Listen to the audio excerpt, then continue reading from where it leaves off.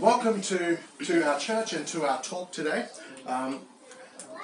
As you know, our Catechism series is ongoing. 16 talks with 10 going on in this year, and then another 6 in Lent and just prior to Lent next year.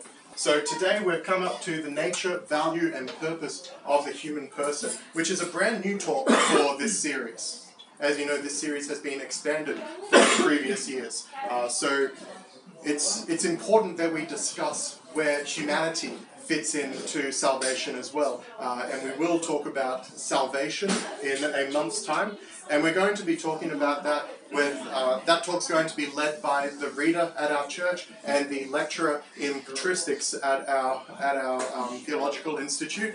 And I'm greatly looking forward to hearing what he has to say about salvation, about atonement, and about our concept called theosis, which we're going to touch a little bit today. And he's going to be able to draw on a lot more in 4 weeks' time. So in 2 weeks' time is school holidays, so we'll take that Sunday off too for this talk. And then 2 weeks after that again will be our return to God. That is how it is that humans are saved, in every sense of how humans are saved. So this session is designed to teach our anthropology. So what's the nature of a human? Why it is that we exist? And what is our relationship to God? So if you're looking for the Orthodox Christian answer on what is the meaning of life, hopefully we'll give that answer in this session. And we'll be looking at these kind of questions. So, how humans were created, what humans were created in. We were created in the something of God. What were we created for? What's the reason for us to exist? What does creation teach us about genders? What did humans do to all creation in that huge cosmos-changing event? Is humanity unique in creation? How does the life in Christ, the fullness of the life in Christ, change our relationship with God? How is the soul created? What does it mean to be human? What's the purpose of a human life? And what does theosis mean? A really brief, basic understanding of what does theosis mean. So just a quick, if I can get you to show by fingers how confident you are. So if you reckon you can probably answer most or all of those questions, just raise 5. If you barely can answer 1 or 2, 1. And if you're somewhere in between, 3, 2, 4, how confident do you feel already with the questions that are being done? Everyone hold your... So a bit of variety, and it looks like everyone's going to learn something in this session, which is just what we're looking for. You get the one with the extra cushions, it's great. So, as always, it's a catechism course, and we're teaching about what is orthodoxy. If you're looking for arguments, there's the entirety of the internet where you can get arguments. Trust me, I've seen them and they're awful.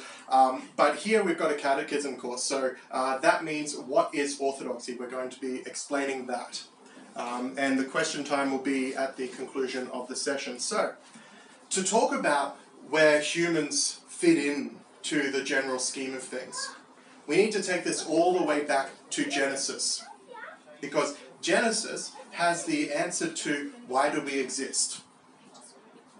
So Genesis 1 and 2 is all about everything, how everything was created. Our place in the cosmos we can probably find best summarized in Genesis in chapter 1. So God said, let us make man in our image, after our likeness, and let them have dominion over, and I've abbreviated this, but basically every animal. So God created man in the image of God. Male and female, he created them. And God blessed them and said, be fruitful and multiply, so have kids. Replenish the earth and subdue it, and have dominion over the world.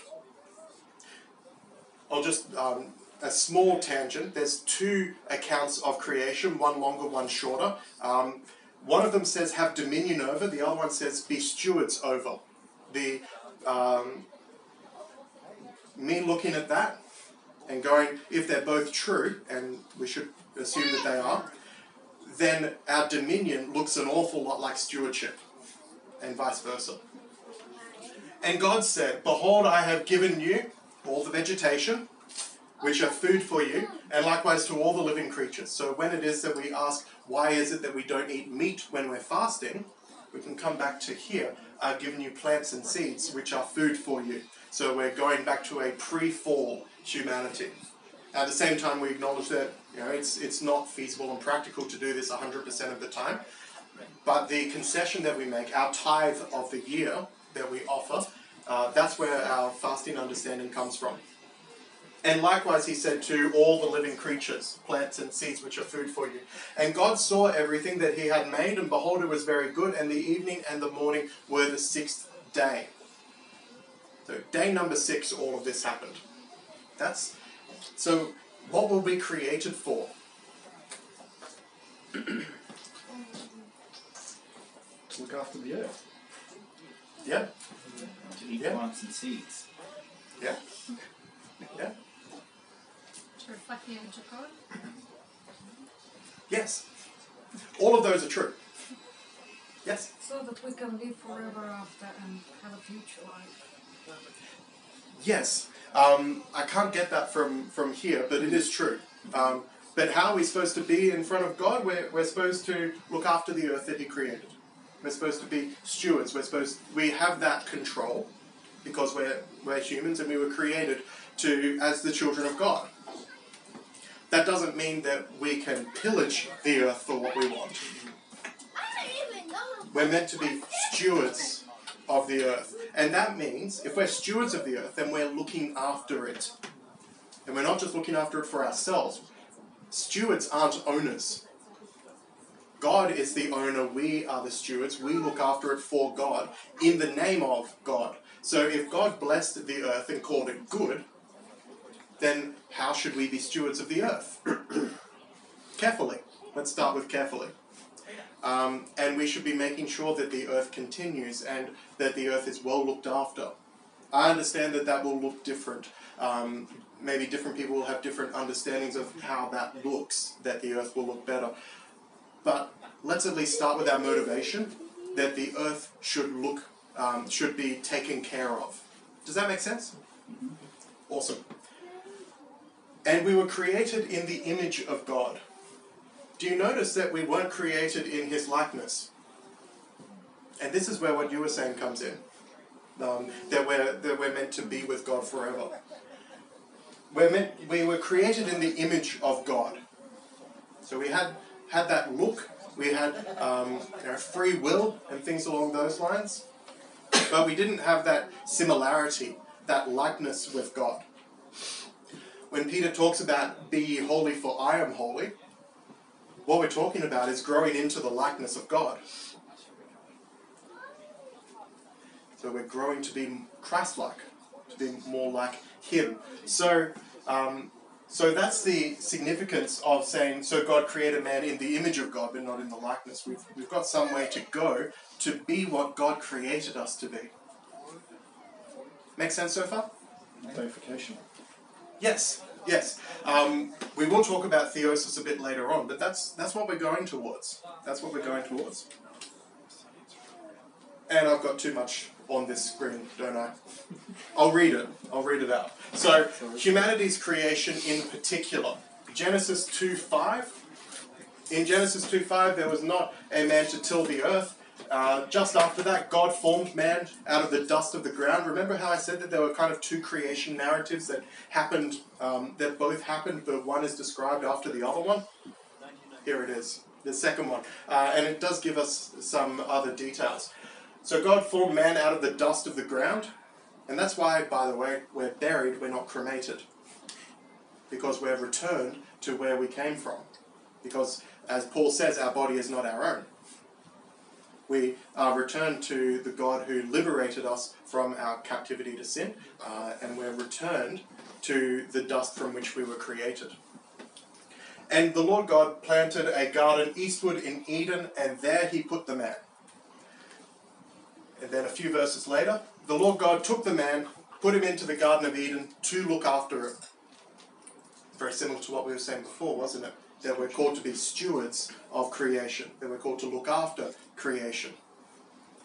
So our attitude to the environment does have moral value. It can be good and it can be bad. The environment isn't morally neutral. So, God gave a command, eat from whatever tree you like, except that one. Interesting that the first command was a fast, that we were meant to control ourselves. Doesn't give a reason why not to eat that tree, or from that tree. Just says, don't. Can we obey? Because when Abraham later on was told, you're going to bear a child, he didn't say, but I'm 100. He didn't say, but my wife is 100.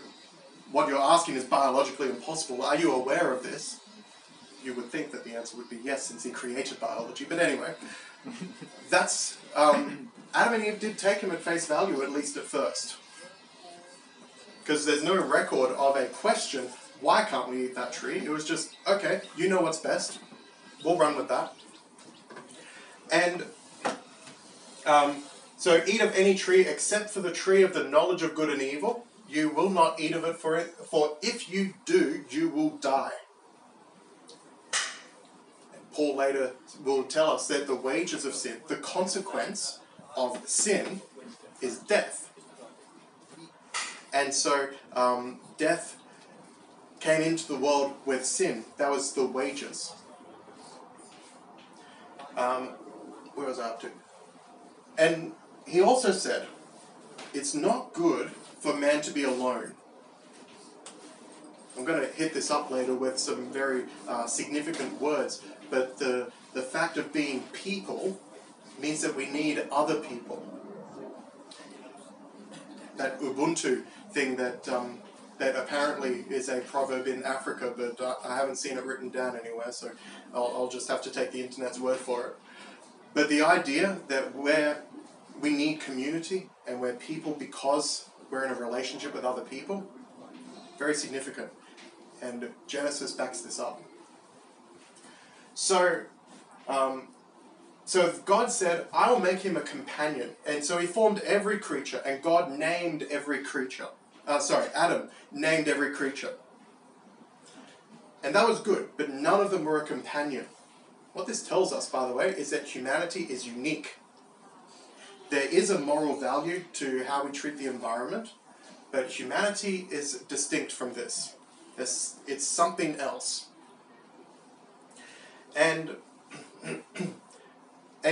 so Adam named them, a companion wasn't found, and the Lord God caused a deep sleep to fall on Adam, and God took one of Adam's ribs and closed up the flesh, and the rib, through the rib he made the first woman.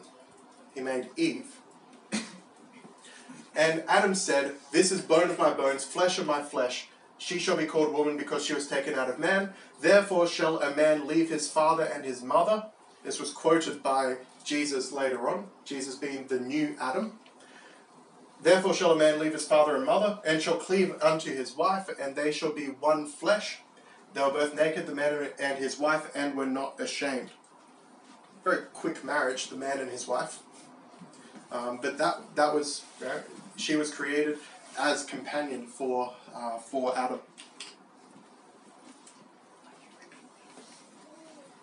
I've already drawn this out, but it probably doesn't hurt to draw it out again.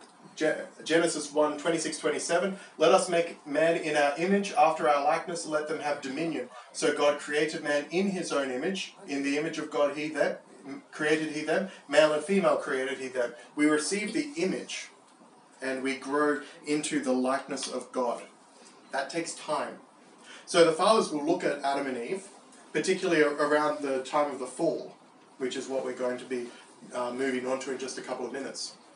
They looked at Adam and Eve and said they were the equivalent of teenagers. Also remembering that at this time, 12 or 13 was considered the age of adulthood. That's why it is that 12, 13-year-olds are able to be godparents. Because they're adults. They're able to take on that moral responsibility. And so calling them teenagers was calling them very inexperienced adults. What do teenagers do? Well, sometimes they make mistakes. Despite doing the best that they can, sometimes they make mistakes. and that's okay. That's kind of what we come to know and to expect, and that's all right. We would expect more from people who had more experience being adults, who had more experience doing the right thing and having their actions line up with their intentions. So with Adam and Eve, they could have simply fallen and said sorry. But, and the analogy holds, what happens? They try and cover it up. Anyway, I'll get to that later. But that was around the standpoint where they were when God created Adam and Eve. It's also worth mentioning here that nothing was a suitable companion for Adam, only a complementary human. And here it is that we're taught of two genders, and we don't have the gender versus sex delineation for us. What has been revealed to us is that the two are the same thing, that there is male and female. And we believe this because we were taught it. It was revealed to us both in Genesis, and also it was reaffirmed by Jesus in Matthew 19 and Mark 10. So that's why we do hold to that. Now, how does the fall affect us? Genesis 3 talks about a thing that we've come to call the fall. And it sounds a little ominous, having said it this many times in such a short period of time. What was the fall? And once again, I've put too much on the one screen, and I'm sorry about that. But Genesis 3.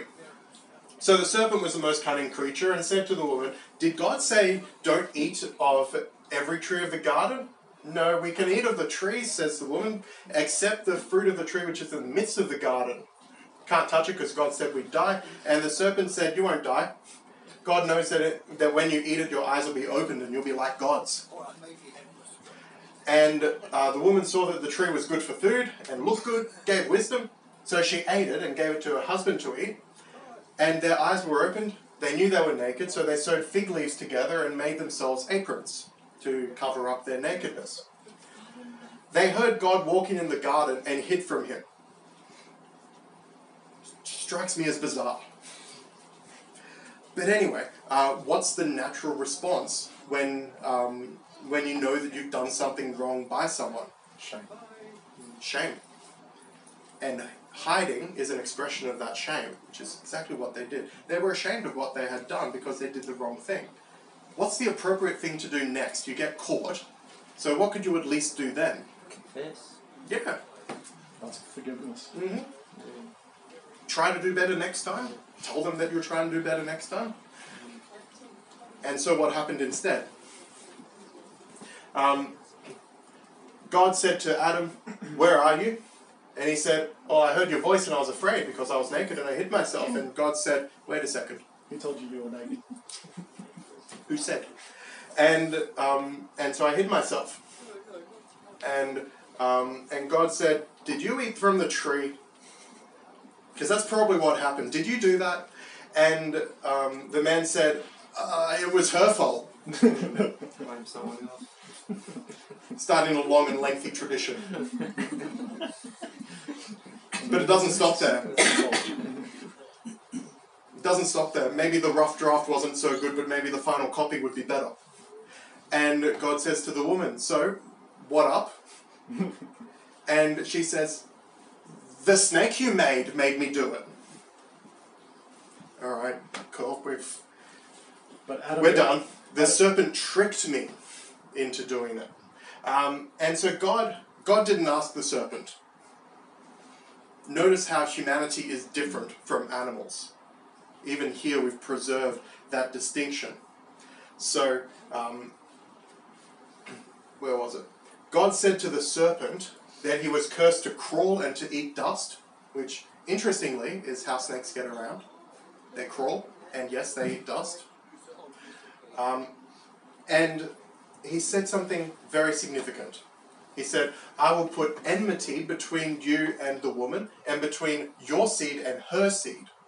It shall bruise your heel, it shall bruise your head, you shall bruise his heel.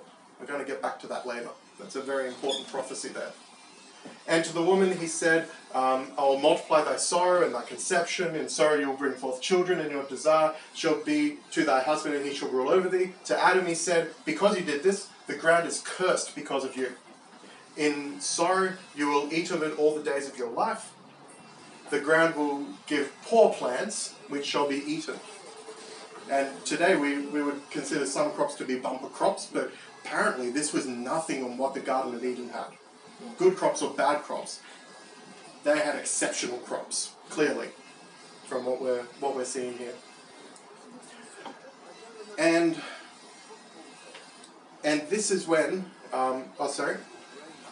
in the sweat of your face will you eat bread, till you return to the ground, because that's where you came from and that's where you'll return to.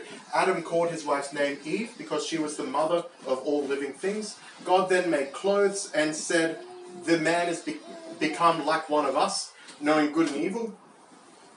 So to prevent man from eating of the tree of life, God threw them out of Eden to till the ground from which he was taken, and he drove out the man and guarded Eden with cherubim to preserve the tree of life. Which sounds pretty intense. Whenever angels are mentioned in Scripture, and whenever a person encounters an angel, it's generally deemed to be terrifying. The first thing that they say every time is, don't be afraid. That tells us that they were frightening. So people saying to their loved ones, you're my angel. A bit awkward. It's meant in the most loving way, of course. Just forgot where I was going there. Angels are terrifying. And we know, because it's been revealed, that there's various ranks of angels. Angels are in fact the name given to the lowest of ranks of angels. Then you've got archangels and so on. Up the top is seraphim and then cherubim. So you want to multiply that several thousand times, and you can imagine how terrifying it would be to go back to Eden with cherubim guarding it.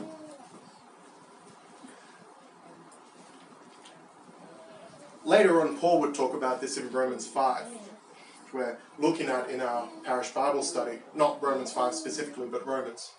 For if by one man's offence death reigned by one, and this one man is Adam, much more they which receive abundance of grace and of the gift of righteousness shall reign in life by one, who is Jesus Christ. He's talking about one person can cause incredible consequences. One person can bring sin into all creation. One person can remove that. One person can fix that problem. Therefore, he continues, as by the offence of one judgment came upon all men to condemnation, even so by the righteousness of one, the free gift came upon all men unto justification of life.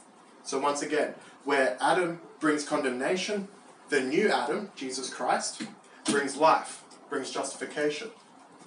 He continues, for as by one man, Adam, one man's disobedience, many were made sinners, so by the obedience of one, many shall be made righteous. Moreover, the law entered, so after the fall, after Abraham, was then the Mosaic law, and they're all kind of bundled together. Because of the fall, after Abraham's faith, you then had Mosaic law. The law entered so that offence may abound. Because before the law, how many rules were there? No. Well, there was one. Yeah, there was one in the Garden of Eden. Don't eat the tree. Why not to eat the fruit on the tree? That's right. Later on, Noah was given particular rules. Abraham was given particular rules, not in order. Abraham first, then Noah. And then Moses came and gave, they counted it's over 600 rules, over 600 laws in the Mosaic law. So whenever you hear the law in Scripture, it's talking about the Mosaic law. So the law entered so that offence might abound, so that people would be able to see sin, to see how things were wrong and how many things were wrong. If you don't have a law, then you don't know what you're doing is wrong.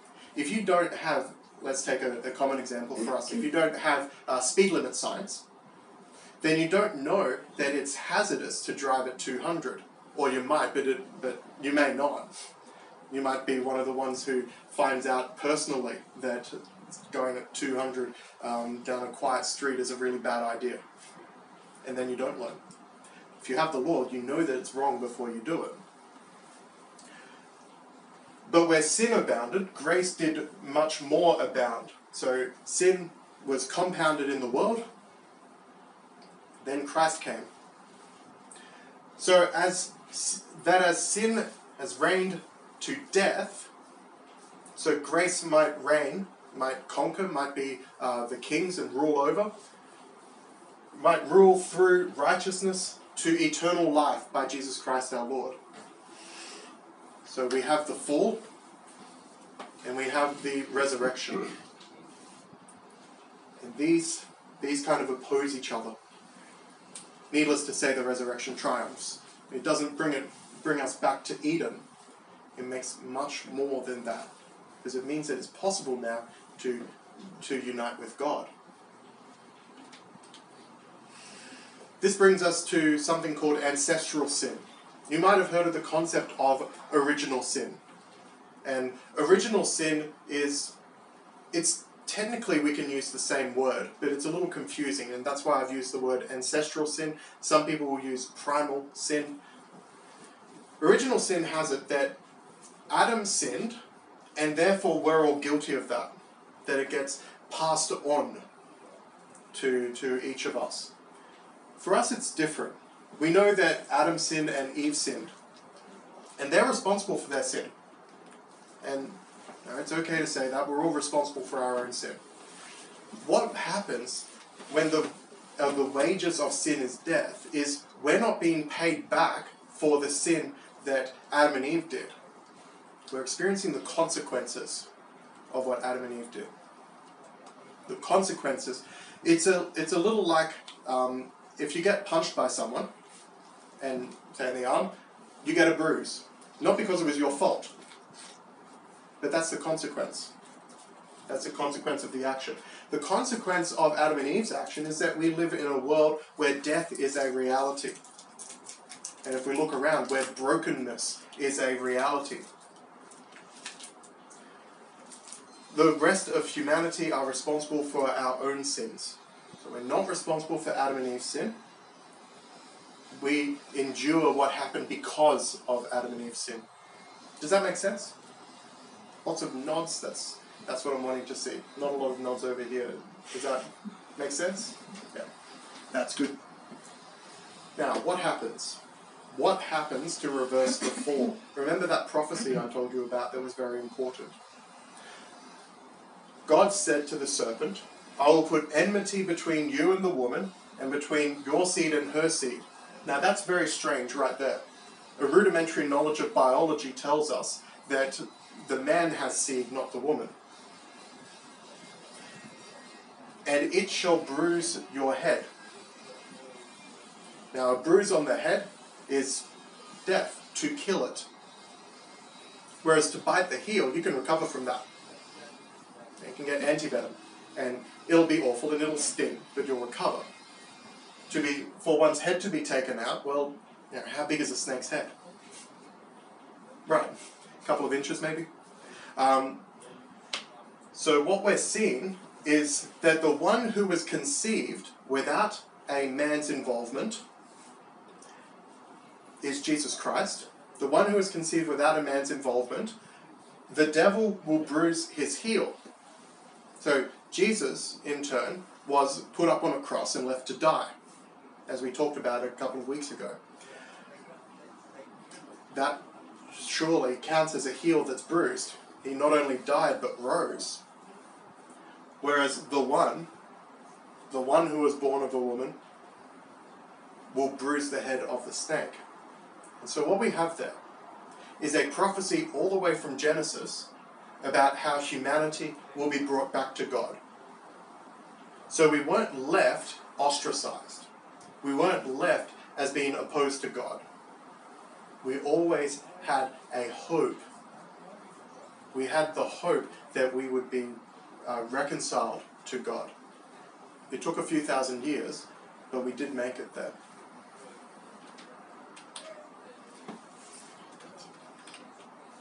So, the impact of the resurrection on the human person. Who did we become when we were saved? To whom do we belong to? If you read scriptures carefully, to whom we belong is to Christ. 1 Corinthians 6, that each of us were bought with a price. That each of us were, much like as before we were slaves to sin, we were property of sin, property of death. And we had to be bought. So we were bought with a price, which was the crucifixion, which was everything that Jesus endured for us, from conception and the resurrection and then the ascension.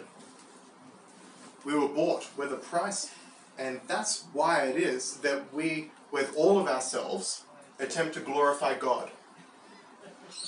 With all of our body, our mind, our spirit, we glorify God. Just a chapter later, Paul says, "For he that is called in the Lord, being a servant, is the Lord's free man." Because we were liberated. We're still the Lord's free man, but we are the Lord's. We're not property of death, of sin, of this world. Likewise, also he that is called, being free, is the servant of Christ. So we should not, therefore, be servants of men. At the time, of course, slavery was a real thing, and it was something that we really couldn't do much about. But we ought not to aim for this. We should be the servants of God. That's where we ought to be. Death in the light of the resurrection.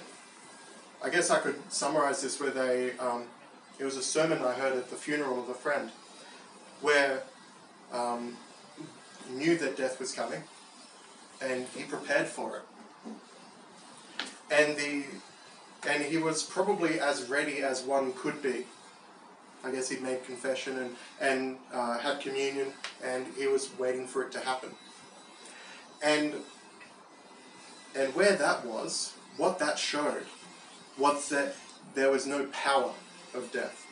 Death was an inevitability. It's how we pass from this life to eternal life, in whatever way that becomes. What that sermon was that death had no power. It was inevitable, like taxes. But there was no power here. It was just a passage, a fine perhaps, to greener pastures. So Paul talks about this in 1 Corinthians 15. The first man, Adam, is of the earth. And the second man, Christ, is the Lord from heaven. He did this compare and contrast a lot between Adam and Christ, between the old Adam and the new Adam. Those of Adam are of the earth. Those of Christ, which we become by baptism, are of heaven. So as we have borne the image of the earthly before baptism, we also bear the image of the heavenly after baptism. Flesh and blood can't inherit the kingdom of God. Corruption doesn't inherit incorruption, just in the same way. So we need to be profoundly different. We need that rebirth. Behold, he says, I show you a mystery. We shall not all sleep, but we shall all be changed in a moment. For the trumpet shall sound, and the dead shall be raised incorruptible, and we shall be changed.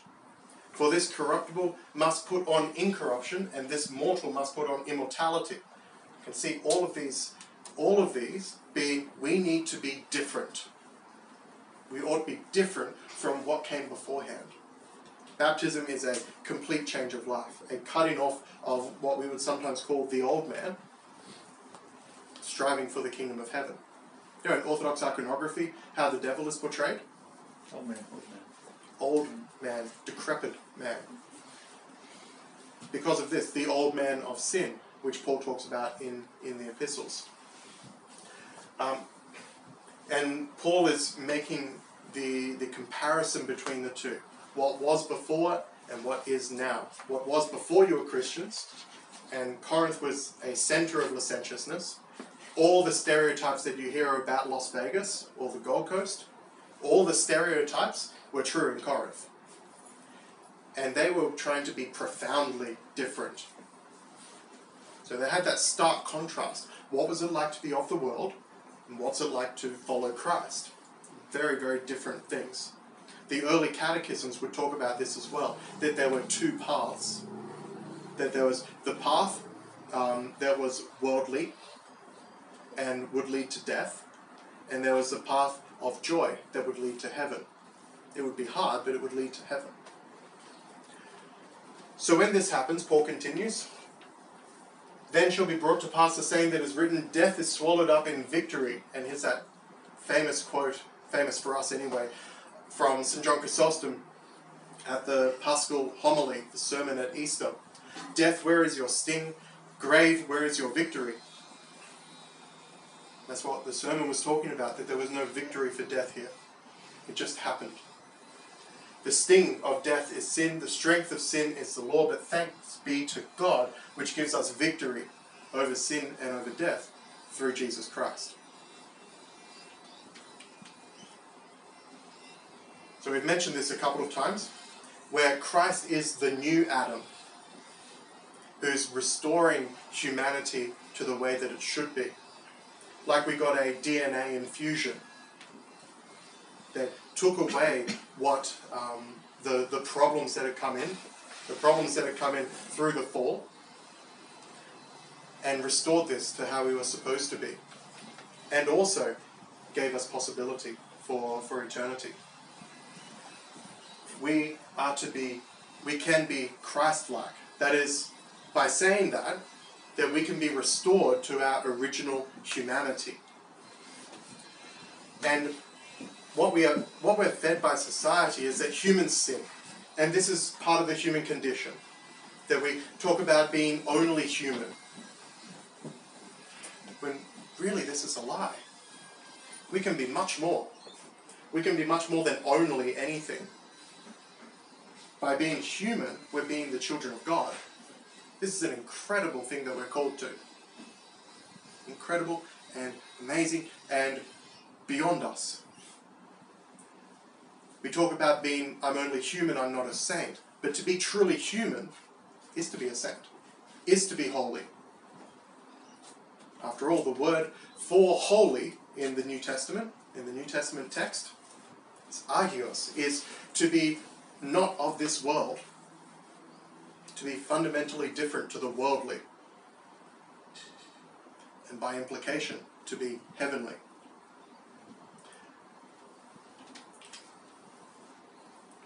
So, a human person is composed of, cells and muscles and bones and various systems in the body. However, something else. Man cannot be truly human without the Spirit of God, as we see in Genesis 2:7. Man is body and soul and Holy Spirit, from St. Irenaeus, who is the one who said that the glory of God is man fully alive,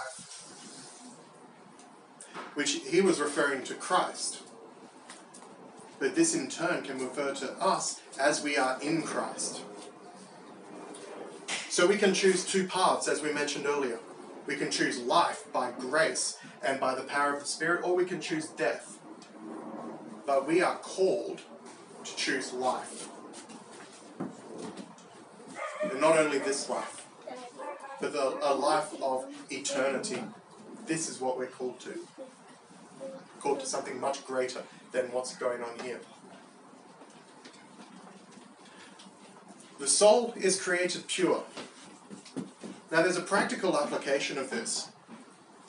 If the soul is created pure, then what happens to those who died before they were able to be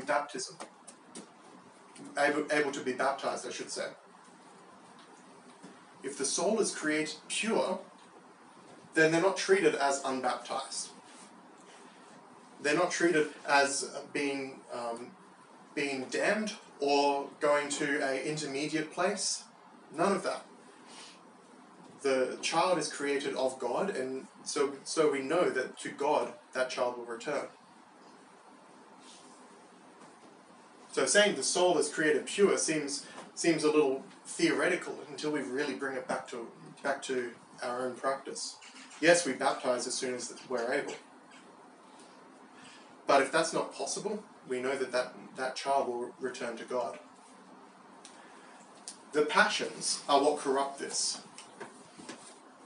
And we're probably talking about something a little different than what most people talk about when they're saying, I'm passionate about cricket or tennis or whatever the case may be. The passions are our wrongful desires. It's probably the shortest way of putting it. Or even correct desires done too much or too little. The passions corrupt this, much like entropy corrupts a system.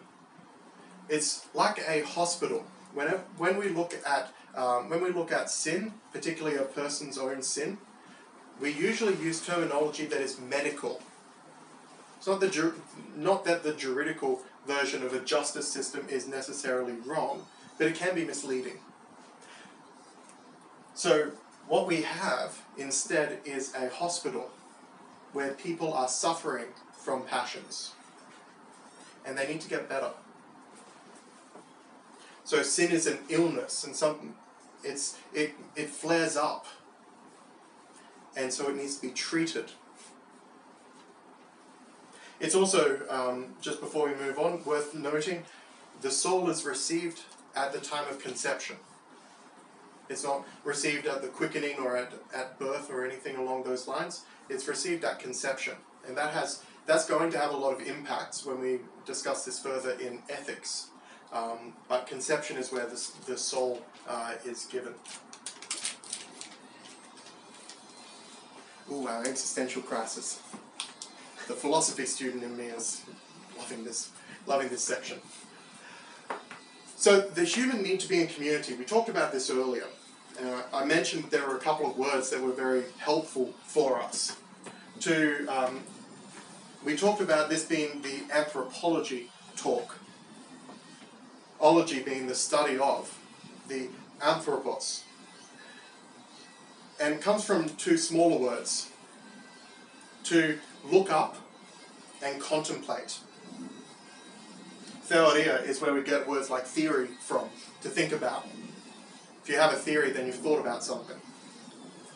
Here it's a little deeper again, to look up at the stars, to look up at the heavens, and to contemplate what there is beyond us. And this is the word for human. The word for human is the one who sees something bigger, or who looks for something bigger. And if we look at what humans do in societies all around the world, cultures all around the world, we find a yearning for something deeper, for something metaphysical, for something beyond the physical. And this is what it is to be human. There's another word there for person, for prosopon. In Latin it became persona, which is slightly different. But prosopon comes from, again, two small words, to look at the other. And so this is how we say people are people through other people, because it requires another person to look upon us, to make us person. We need both. We need both in our conception of ourselves, to contemplate and to interact with others, to be truly human. These are all important parts. Hermits are both special and rare, and what usually happens is that God will send people to them.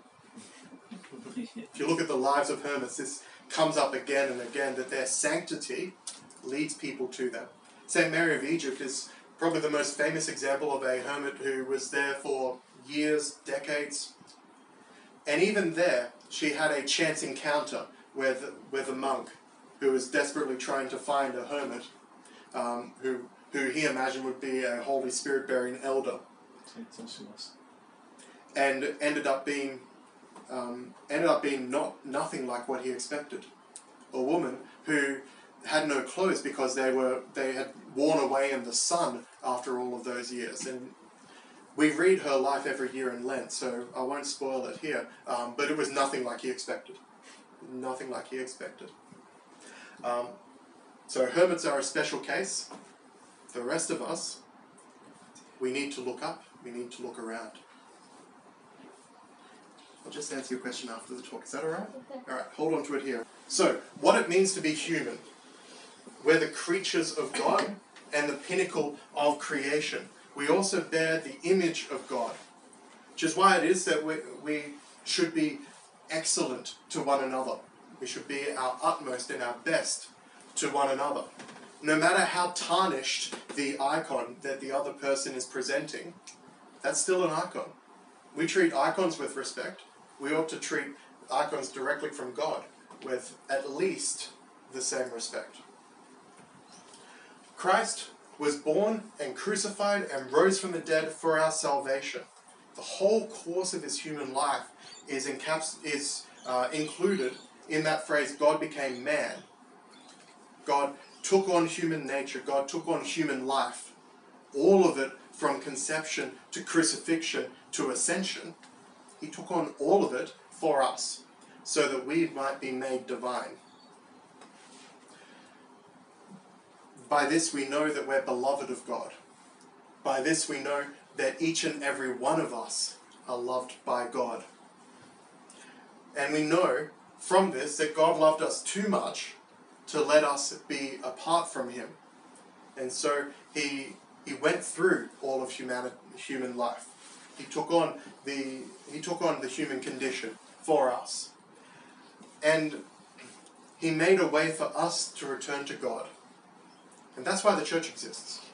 That's why it is that Jesus said to his lead apostle, Peter, on this rock, which is a pun, Peter meaning rock, on this Peter, I will build my church. On this rock, I will build my church. On the rock of your confession of faith, as the majority of fathers will affirm is the meaning of that.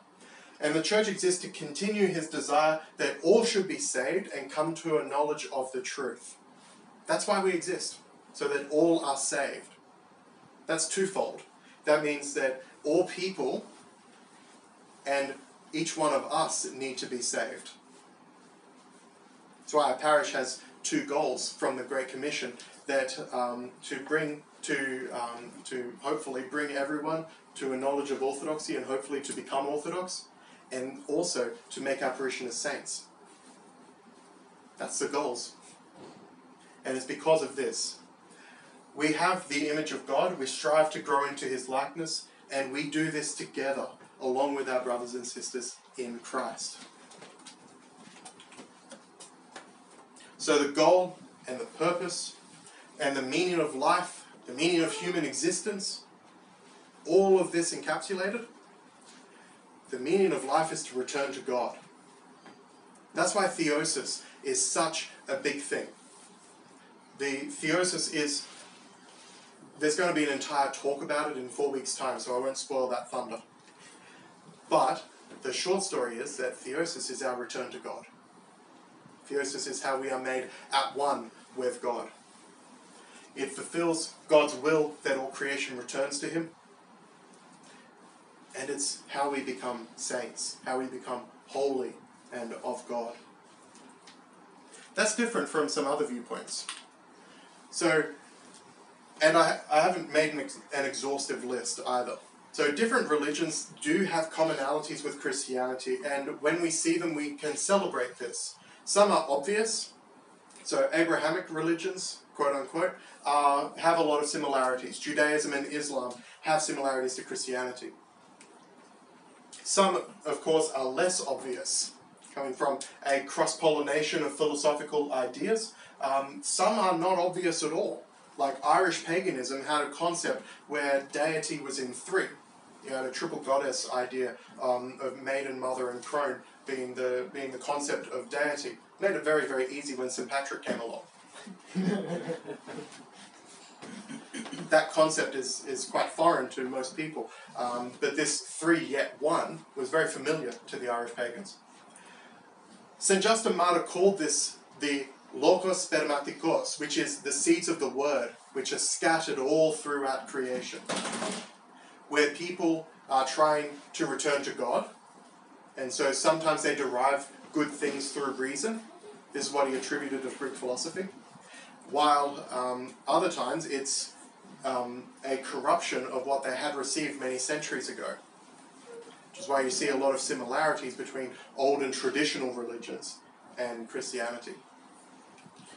And what this represents is God's love for all people.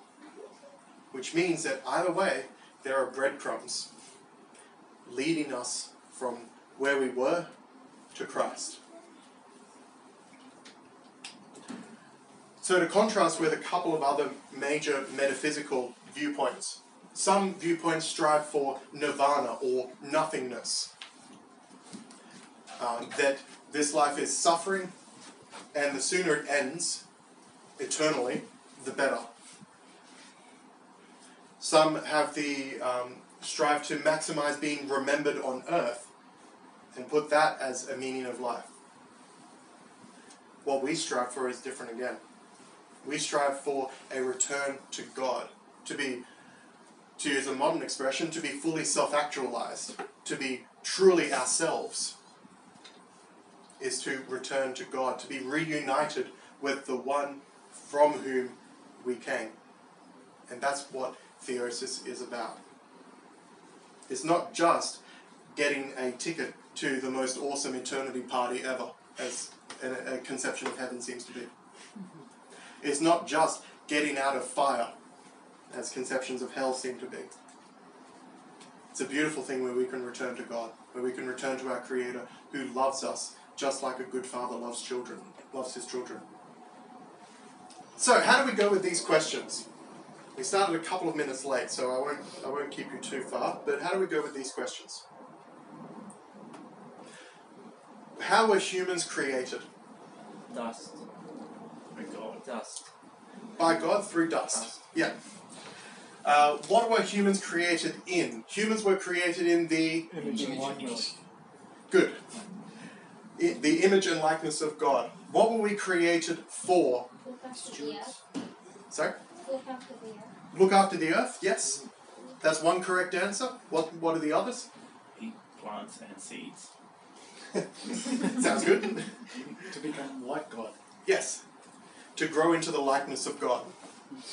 Sorry, does that mean we were created to take care of the earth? Yeah. Was the earth God's expression or us? And we're here for the earth? I don't know if I'm making sense in my question, but... Both. So yeah. we're distinct from the earth.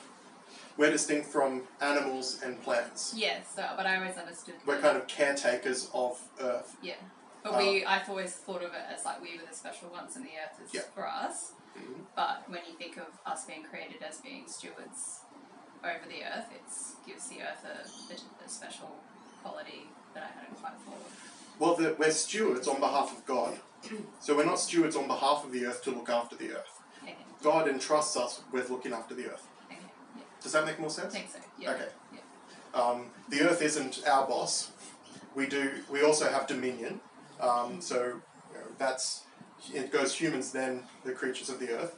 But we're responsible to God for the creatures because, well, who else is going to be?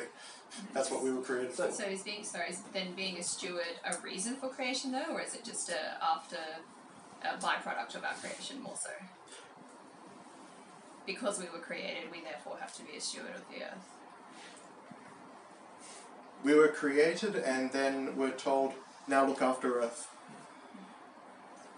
Don't know if my question's making sense. We don't. Part of know our you. restriction is that we received a given amount of revelation.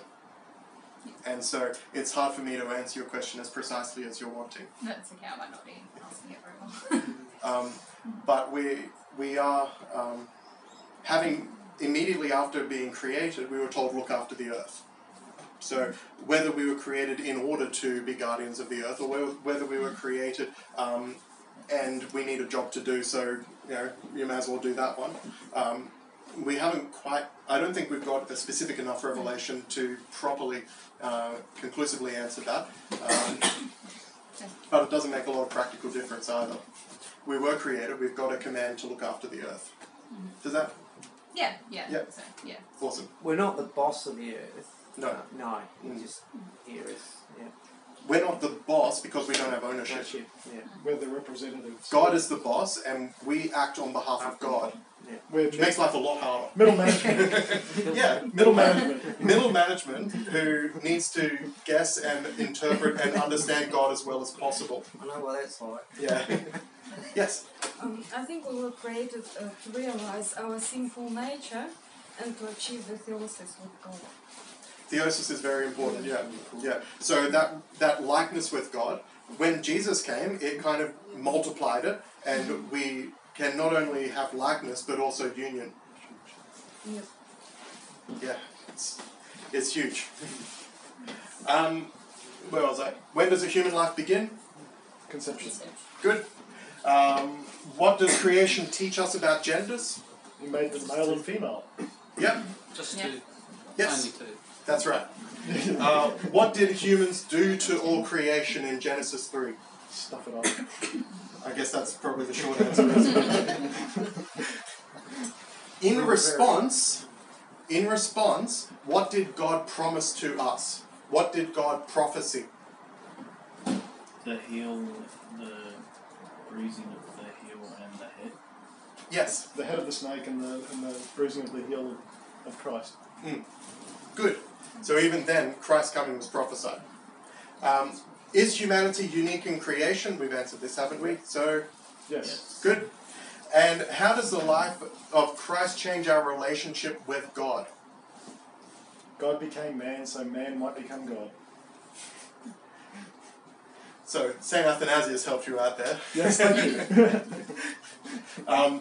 The entirety of the life of Christ, that is too. It's not just the incarnation. He's been incorrectly misunderstood for quite some time. That God became man means God was born, and therefore salvation was automatic.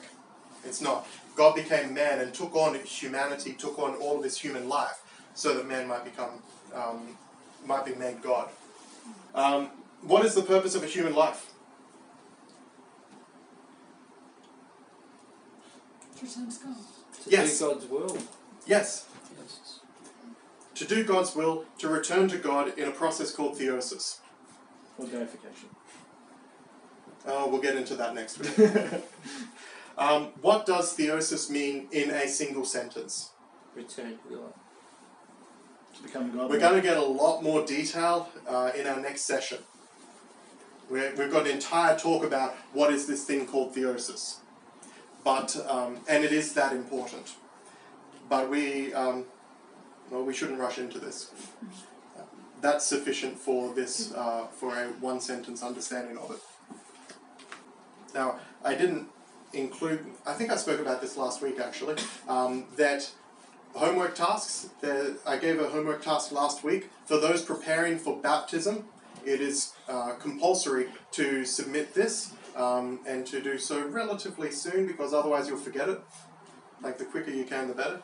After the 9th of December, once we've talked about what we believe and how we act, particularly our ethical statements, which I know can be shibboleths for people, and go, well, I accept your theology, but I don't accept how it plays out. Fair enough.